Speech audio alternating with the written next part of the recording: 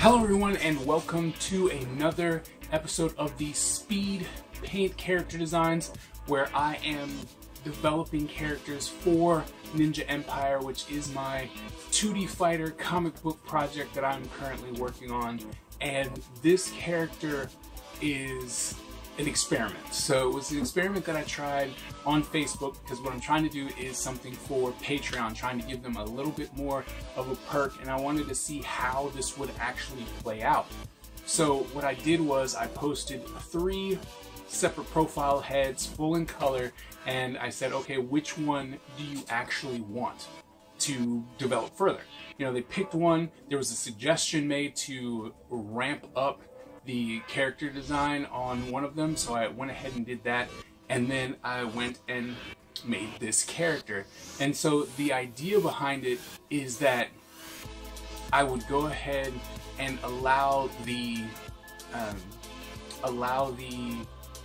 Ninja Empire to decide who they actually wanted to have in the ranks of the game, which I thought was pretty interesting, you know, and it brings in a community because not everyone will be able to have that direct influence over who gets in and what decisions are made. And so while I'm over on Twitch and on YouTube and I'm doing these live streams, it's really easy to be like, oh, well, why don't you add this, or why don't you add that?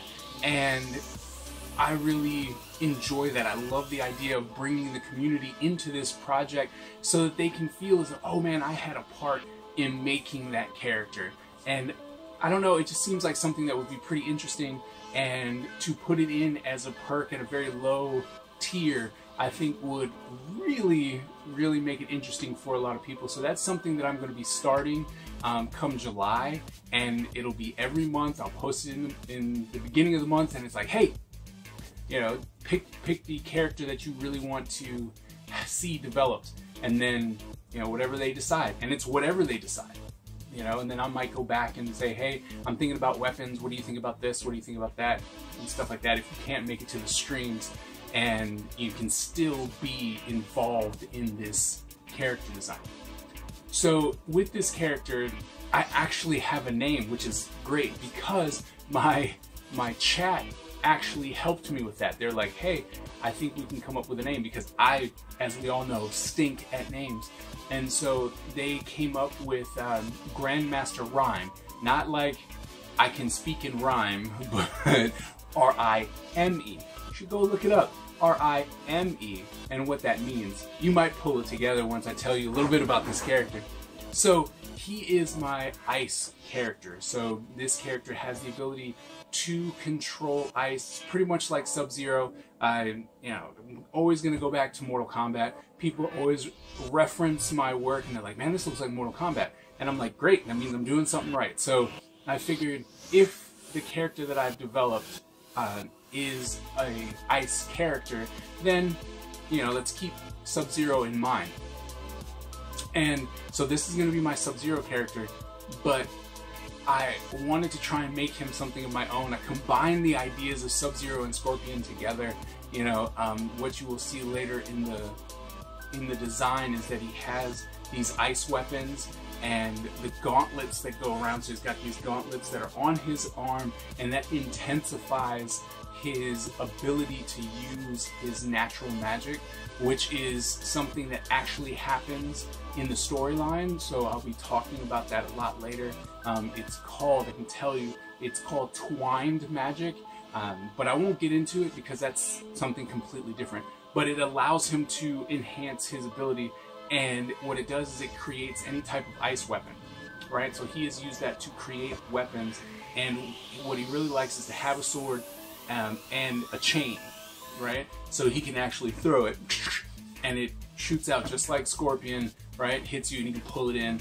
And what makes it cool though is if you're fast enough to catch it, right?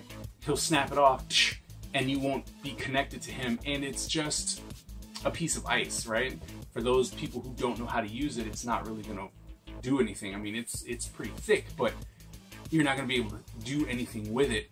And when I say I wanted to make something different and I combined the idea of Scorpion and Sub-Zero, I wanted this character to not represent the ice, right? And like, it's calm, it's cool, it's collected. Like, I didn't want to do that in the slightest. Like, I want this character to be very aggressive. I want his fighting style to, you know, just push on like the anger that is in Scorpion with the powers and abilities that are in Sub-Zero, right? So this character, when I was developing him, we were trying to figure out in the stream, you know, what kind of character, and I said, you know, I want him to be aggressive, like abnormally aggressive for someone who would be in a clan full of people who know how to use ice and control ice, you know, because of that, the stereotype of ice is, you know, cool and calm and collected and stuff like that. So I really wanted to flip it, right? And because of that, we came up with the idea that he actually was challenging his clan. It's like, look, we need to be aggressive and we need to go forward. We're powerful and, you know, this, that, and the other thing. We are, you know, powerful and we should be able to do something. And so he was constantly fighting with the leaders and the grandmasters before he became a grandmaster, and they were constantly at odds. You know, this is not the way we do things. You cannot do this. We represent something different, you know, a balance. And he was like, this is insane. This shouldn't be happening. We need to do something else. And so he actually got banished, as would happen. You're not listening to the teachings of the clan, so therefore you must go. And so he was banished, and the thing is that he then goes to create his own band of misfits, right? So he's finding these people who were banished or misunderstood, and it's like, this isn't right. You have a talent. You should be in charge. And he's creating pretty much this little ninja clan of these very powerful ninjas that have been rejected by whatever reason, whatever, you know, clan, wherever they came from. So you get to see a very nice mix. And what I plan on doing with these characters is having this very nice mix, different body shapes, different types of people. And it's this small group, probably no more than 6. But I'll bring that up to the chat, you know, in the stream, and be like, hey, should it be 6? Should it be 8? You know, and he's got these characters that are unique amongst themselves, but together they are very powerful and very formidable, because, you know, they are going against what people know. So if you see someone coming up and he's all iced out, you're like, oh, okay, I know how to get, you know, by this person. And all of a sudden he's just jumping in full force, and you're just like, whoa, I don't know what's going on. The same thing, you know, having an earth character or something of that nature, right? So it's going to be interesting to push this story, even though Grandmaster Rhyme's not necessarily a character that is going to be like one of the main story points. It's cool to have him in there, right? And it's cool to have this group of people that we can actually pull from and go, oh, you know, we can pull these people. So I'm creating these casts of characters that may come in later, or that would be DLCs, or that would be, you know, just characters that you can unlock and stuff like that. So it's really cool to outfit this world with side characters and stuff like that. One of the things that was really cool, you know, and when I'm developing this, as the story and the world is still in development while I'm creating these characters to try and create a buzz for the project, I start getting bits of information that are really, really exciting to me, that, you know, push the story just a little bit further. And I think that that's really what's, you know, the important part when it comes to character design and world building, is that you might pull a little bit of information from here, from there. And one of the things that I've realized, because I was giving him these royal colors, you know, purple and gold, and I was like, oh, well, maybe he, you know, believes that he is something special, which we've established he does believe that he should be something different, you know, and so he's using these colors in which they will all, that entire group will have this purple and gold, you know, color scheme. But the thing that came out of this was the progression of rank when it comes to ninjas. All right, so when you're a first ninja, right, your suit is the exact same. Nothing changes, right? But as you move up a little bit, your color might change. Like you might be the red ninja or the white ninja, right? And you've moved up in rank based on where you are within the families. And then once you once you are able to become like a ninja master, right? So you got ninja and then lead ninja, which changes color and stuff like that. Then once you become ninja master, you get a mask, right? You get to decide on the mask, and then you can create your outfit however you see fit, right? But the last one, the signifier for Grand Master, is the hood. Okay, so if you see a ninja with a hood, you instantly know that this is the Grand Master, right? Like, oh, this is the top guy.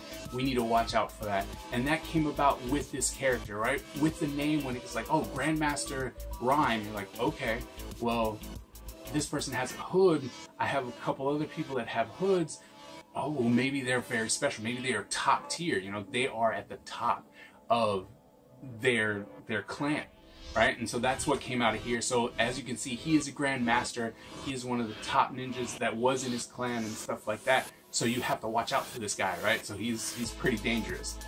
So a lot of things are happening with this, you know, character, with this world that I'm looking to the community to try and help build. So if you are interested in either A, getting your own character created for the Ninja Empire or the Ninja Empire style, or you just want to join in and help decide what characters are going to be in the Ninja Empire, please head on over to my Patreon, sign up for one of the tiers. There are a couple there, and I hope to see you there so that we can make this game, this project, something very special that we worked on together.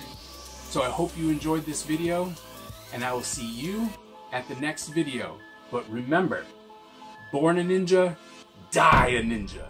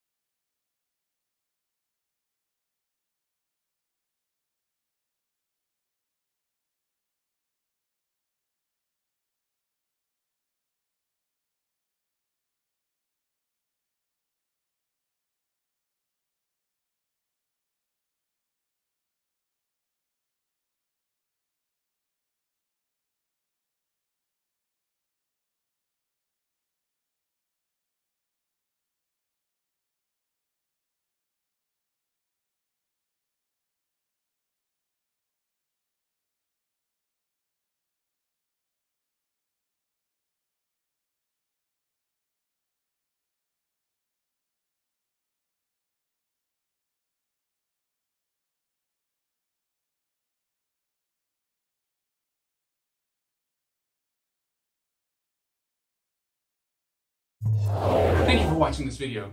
If you haven't yet, please like, share, and subscribe. Also, if you'd like to support the Ninja Empire, please consider going over to my Patreon page. And if you'd like to see more of my content, please click on any of the videos that you see. Also, if you'd like to see a more behind-the-scenes look at what I do on a daily basis, please head on over to my vlog channel. Thank you very much, and we'll see you at the next video.